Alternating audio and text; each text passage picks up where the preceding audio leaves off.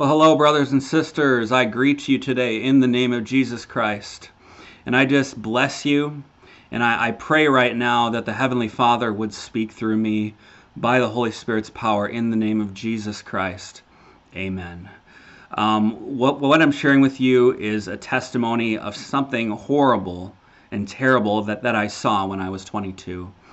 And what I saw was basically what was going on. I was a drug addict and alcoholic for many years, and a troublemaker. I sinned in so many different ways, and I didn't regard God. I didn't care about God, and just went my own way. I was raised Catholic, but I had rejected that faith. I rejected it. I hated it, and I thought that religion and God were basically things of the past that needed to go away.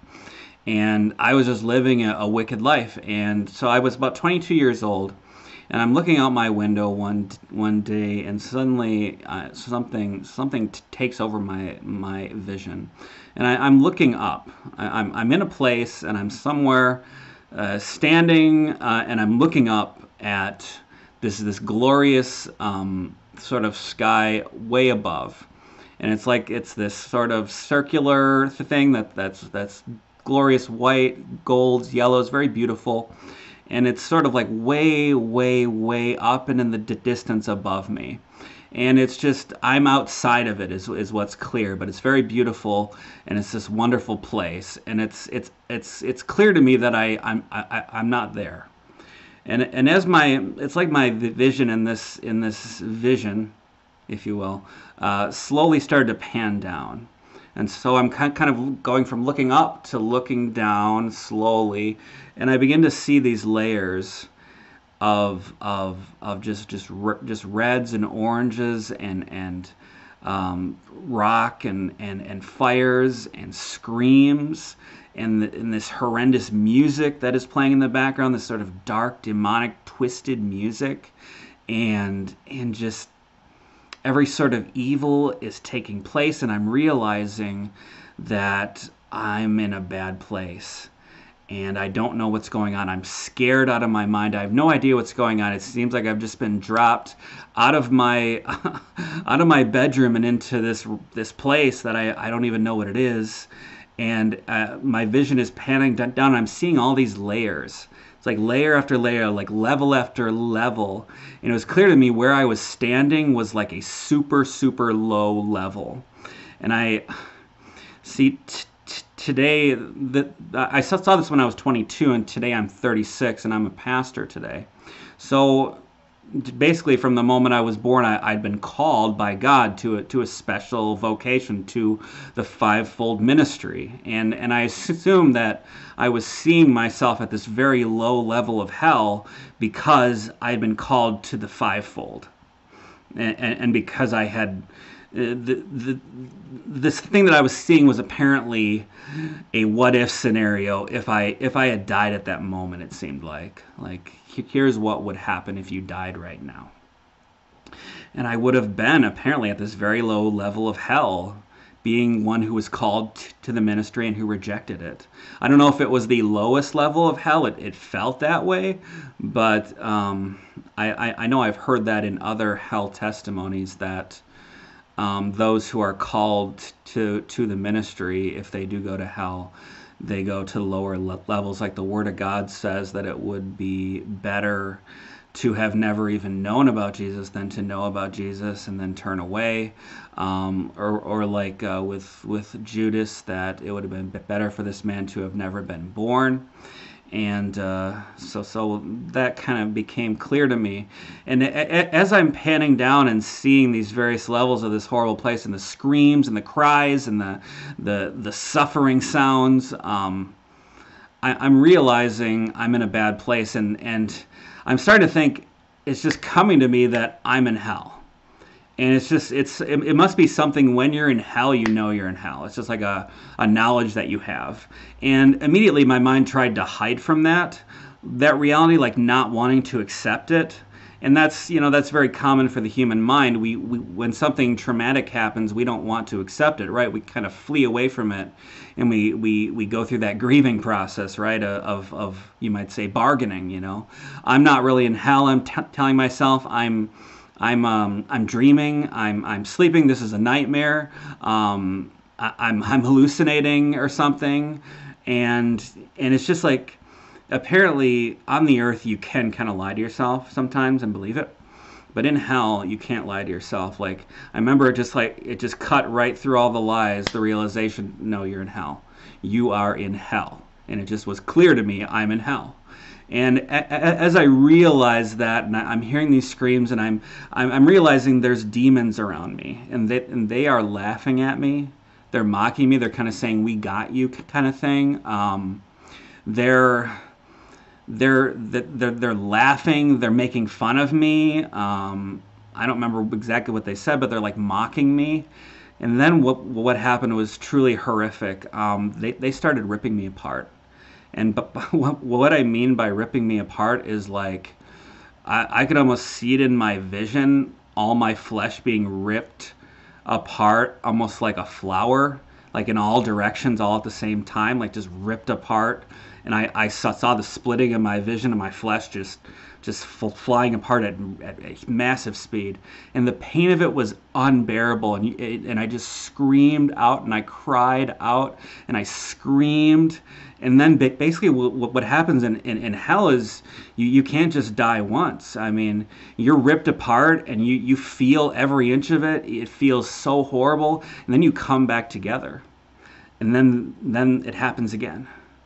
And I remember the demons around me were laughing at me. They're kind of setting up these scenarios to make it worse. Like, it would stop for a second, and then you're kind of relieved, and then it would start again, and then they laugh at you. And I remember that happened a few times where they ripped me apart, and I'm screaming out, and I'm horrified. And it's the pain you feel in hell is unbearable. And as you scream out and cry and scream and scream for mercy, it's just, nothing makes it better. Like, when you cry on the earth and someone dies, maybe you get upset and you cry, you feel a bit relieved when you cry out, right? But when you're in hell, when you cry out, you just realize no one cares. And it gives you no relief or satisfaction. You can't feel anything good in hell. So you're just, so then what happened was they kind of left me alone for a millisecond, and I said, please no, please no, please no, and just rip, and then it just started happening over and over and over and over again, like rip, over and over and over. I'm being ripped apart super fast, and it's the most unbearably horrible pain that it's unbearable. It's too much pain, and you're just screaming, and you're just, well, you're just, you can't even scream, so you're just gurgling, and it was so horrible, brothers and sisters. That is not a place you want to go, and you realize this will never end. This is just going to continue second by second, minute by minute, hour by hour, for eternity, for 1,000 years, 100 years, 1,000 years, 1,000,000 years, and that's it. That's your life now, forever. And it's so horrible. Do not go to this place, brothers and sisters. No matter what, do not go there. Okay? Now, I want to tell you about one more experience I had. This was when I was 19 years old. Okay? And I was sitting in my computer chair in my room. And I was just waking up, I was pretty much a bum, I would do drugs or drink, wake up the next day, kind of sit in my computer chair on the internet until, meet up with some people and do whatever, right? So I'm sitting in my computer chair, and so suddenly my vision goes black, okay? Just completely black. And I'm like kind of looking around, and all I see is blackness, and I look down, and my body's not there. All I see is the blackest darkness. And so then I'm trying to breathe, and I can't breathe. I realize there's no air. So I'm super scared. I'm terrified as I'm in this place. And so I suddenly try to scream out, but I realize I can't breathe, and I have no voice. So what I do is I scream out with my soul. I screamed out with my soul in this moment, with my soul, because you have no voice. And it was just total darkness. And I had this realization as I was there that all the blood in my body had turned to sand in a second, and it was pouring out my wrist. Both my wrists are pouring out this sand. And I read later in the Bible that the life of a person is in their blood, and in hell there is no life, so there is no blood. So I'm in this pitch darkness. I'm screaming out, but I can't scream. So I'm screaming out with my soul, with my spirit, and then suddenly I come to again in my room by my computer.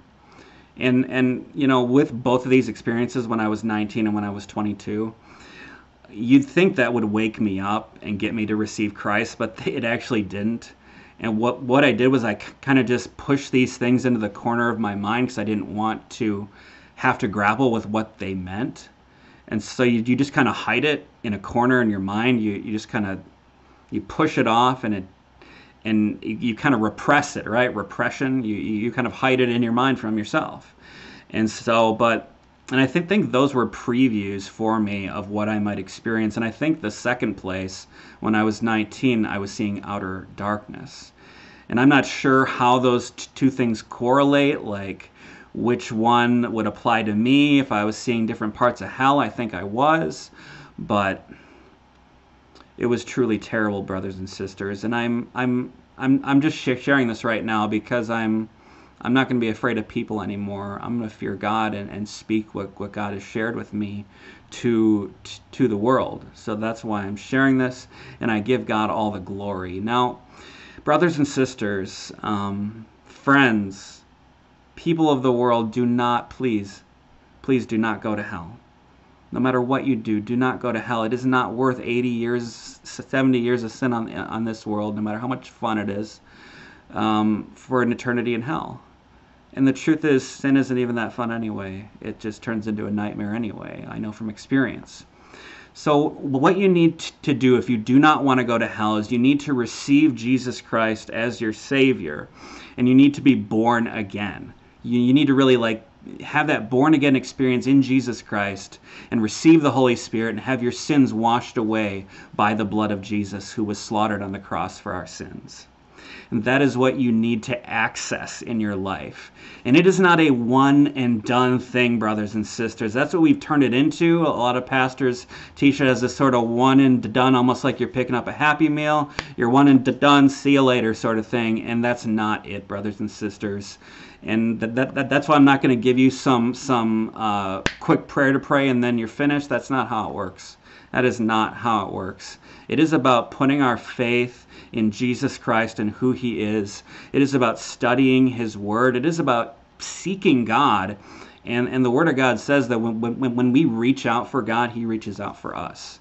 So I would encourage you to begin exploring the Scriptures. Read that Gospel of John. Begin to pray. Begin to just call out to God, call out to Jesus, and ask the Lord to reveal Himself to you. Visit some churches in your area and just sit in on some services.